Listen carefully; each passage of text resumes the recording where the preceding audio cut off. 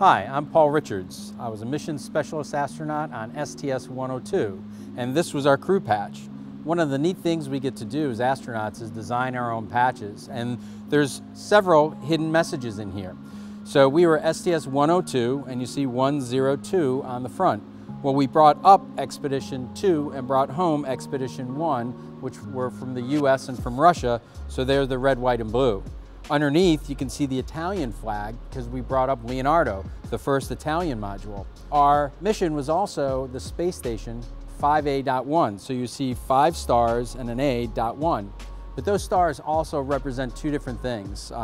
One, it's the Southern Cross, which you see in the Southern Hemisphere, which Andy Thomas, our Australian astronaut, sees in his hometown. And the other is it represents the 7 astronauts that died on previous mission Challenger.